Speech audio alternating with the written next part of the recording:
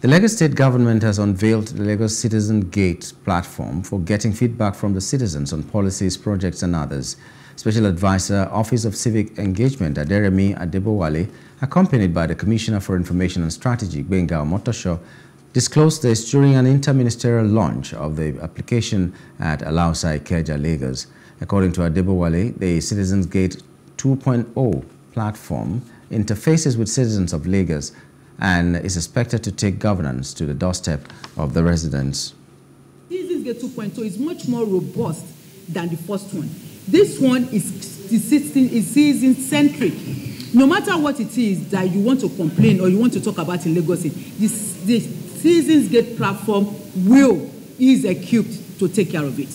So at the back end, all the commissioners, Mr. Governor, Mr. Deputy Governor, they are seeing your complaint.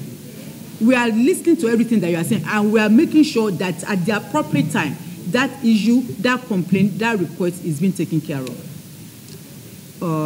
So when you talk about the local government, so we are launching the phase 1 of the CitizensGate platform now. At the end of the day, we are going to be in all the 57 local governments. We are going to have a desk at all the 57 local governments.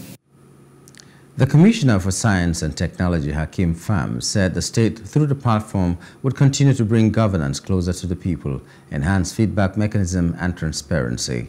Commissioner for Information, Gbenga Omotoso, and Special Advisor to the Governor on Works and Infrastructure, Aderemi Adebowale, said the platform would ensure participatory governance while keeping Lagosians involved in a scientific way. What is also important on this CitizensGate 1.0 is that our platform was actually built on service level agreement and KPIs. What that means is that for the MDAs that were on the platform, Office of Transformation, Creativity and Innovation sat with each of the MDAs, looked at their mandates, and then in discussion with the MDAs, mapped out how long it would take for them to actually perform each activity or task in relation to their mandate. And that's what formed the service level agreement. We provide the technology platform. We work in the background to make sure that this system will be available. And I can assure you that we have a system that we're starting small and we continue to scale faster. It can take a whole lot of conversation, a whole lot of activities without having to repurpose a server to process all the requests. With this platform, it's been hosted in the cloud, which allows us to move from a very small footprint to a very large footprint, so in case that we need to handle a lot of cases.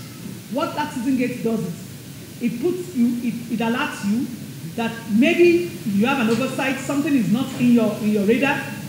Please go back here and look. And then the fact that you also have SLAs, you have days that you must resolve some things, it puts everyone under their toes. Yes. And for me, as agency heads, it's a good way to also monitor your people.